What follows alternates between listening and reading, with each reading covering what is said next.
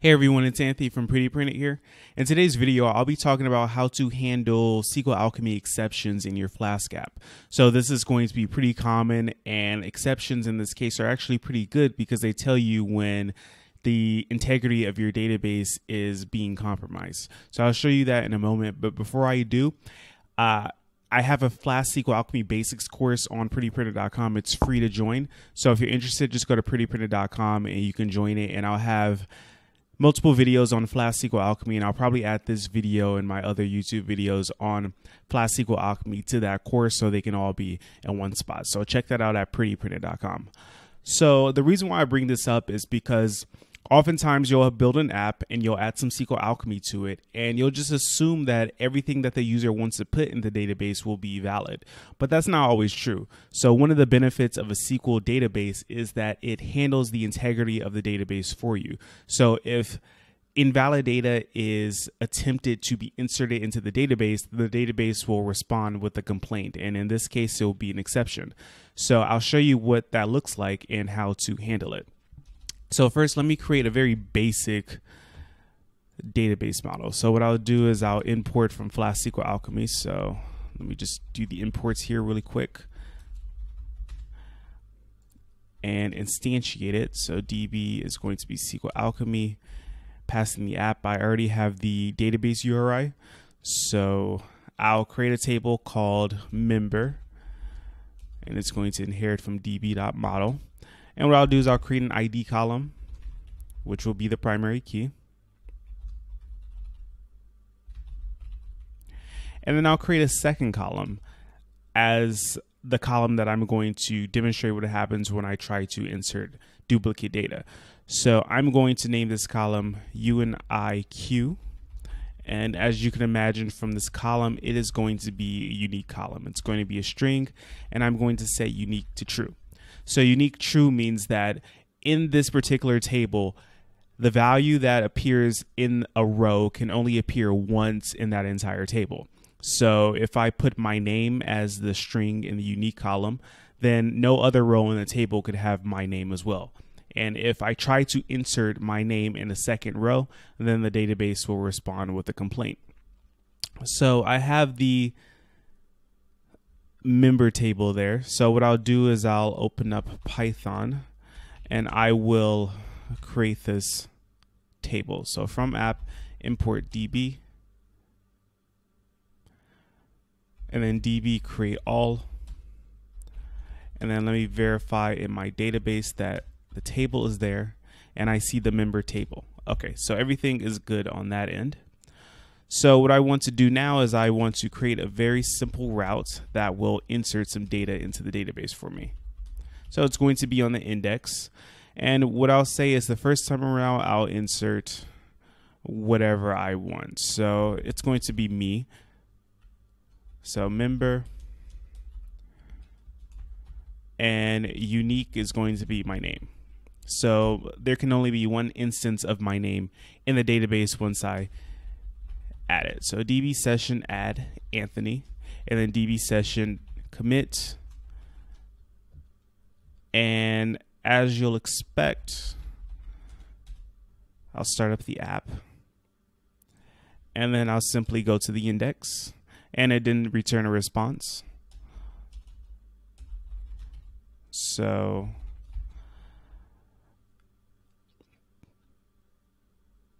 database entry added.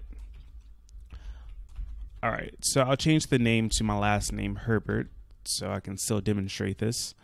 And I'll go, and now it's telling me database entry added. So it should actually have two values in the database because the first time it committed it before it got to the error. So let me take a look at my database here and select star from member. All right, so I have two rows in my database, one with my first name and one with my last name. And what I want to do is I want to try to insert again into the database using my name. So I'll change this to Anthony again. And what I'll do is I'll go back to the route. So I'll refresh this and I'll take note at what happens. So I hit enter and I get an error. It's telling me SQLAlchemy exe.IntegrityError, and then below it, it gives me a little more information. It's telling me that unique constraint failed. When I insert into member, the values Anthony. So what this is saying is that I already have a row in my database with the name Anthony in the unique column. So by trying to insert this again into the database, I get an error because the database won't allow it for integrity reasons. If I were to allow Anthony to be inserted into another row, then this unique would be useless. So it's protecting me from inserting another Anthony into the database when it's supposed to be unique. So how do I handle this in my app? Because if a user saw this screen, it wouldn't make sense to them, and this is something you wouldn't want them to see. Of course, I have debug mode enabled, so instead of seeing this, the user would see a 500 error screen, internal server error, or something like that when they went to try to add a duplicate entry unknowingly. So both cases, it's not something you want the user to see. So how do you handle this in your app so they don't see it? Well, there are a couple ways. The first way is to always verify the data yourself. So what I can do is I can query the database, and I can say something like, so member query filter by unique equals Anthony, and then first. All right, so this will give me a value. So let's just call this exists. And if this exists, then I know that I can't add Anthony into the database. So let's pretend like Anthony is some variable that's coming into the route. So these two would be variables instead of hard-coded values. And then once I have the exists, I can say if exists, then I can do one thing. So I can return like this member already exists. And then if it doesn't exist, I can go ahead and add it to the database. So let me just demonstrate this one. I see this member already exists. So I completely avoid the exception that I get.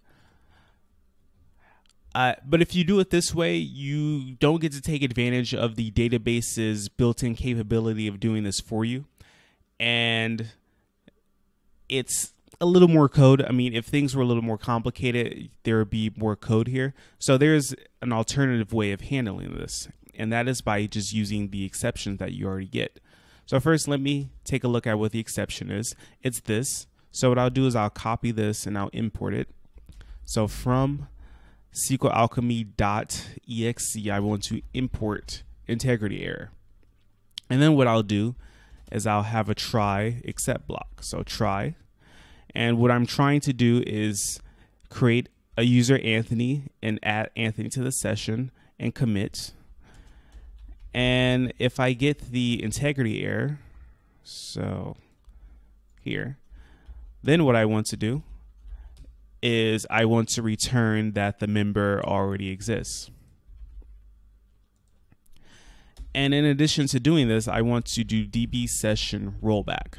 So when you're dealing with database exceptions or exceptions that come from the database, you always want to roll back in case you're trying to do any other transactions along with the one that caused the exception in the first place.